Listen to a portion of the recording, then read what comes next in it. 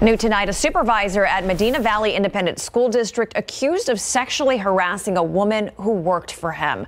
The woman says district officials failed to respond properly after turning him in and simply moved him to another position. She sat down with the Night Team's Dylan Collier to speak publicly about what happened to her. It's tonight's Defenders Report. This large sign outside the Medina Valley Facilities building lets passersby know that the district is looking for housekeepers. It's an ironic place to put the advertisement when you consider who works inside. Meet Christopher Prater, who until this spring served as MVISD's housekeeping supervisor.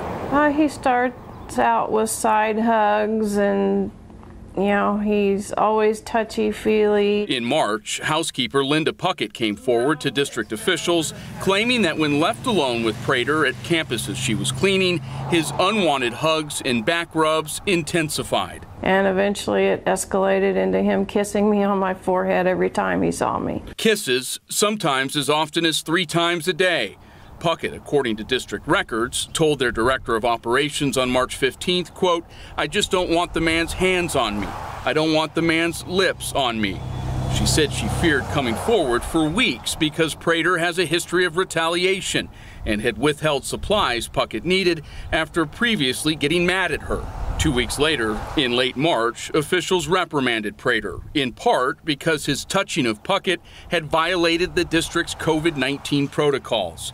Records show Prater was also reassigned from his supervisor role back to journeyman electrician, a position he had with the district years earlier. MVISD officials refused repeated requests from the defenders to make Superintendent Dr. Kenneth Rohrbach available for an interview for this story, telling us in a brief statement the matter has been resolved after consulting with the persons involved. But that isn't even close to accurate, according to Puckett. To my husband and I, it seemed like they were just going to brush the behavior under the rug, which ultimately we found out they did. The veteran employee resigned after discussing with her husband her treatment at work. You said that you feel like the district put her in a dangerous work environment. What makes you say that? Well, because this has been going on for years, kind of find out. A second former housekeeper told the defenders she caught Prater kissing a female coworker in a closet last August. And after reporting him to Human Resources, he moved her to a different shift. Left without transportation to work, the woman says she was forced to quit and is now pursuing legal action.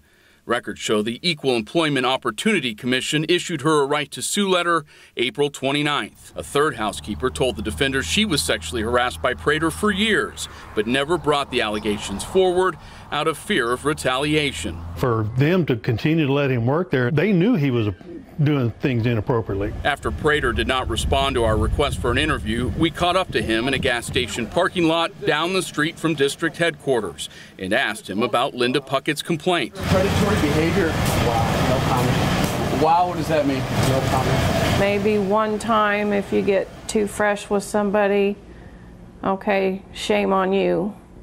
But now it's shame on the district because he's a repeat offender. For the defenders, Dylan Collier, KSAT 12 News. Prater's new position pays him about $5 less an hour than he made before. That decrease in pay, however, is partially offset by a stipend, according to district records.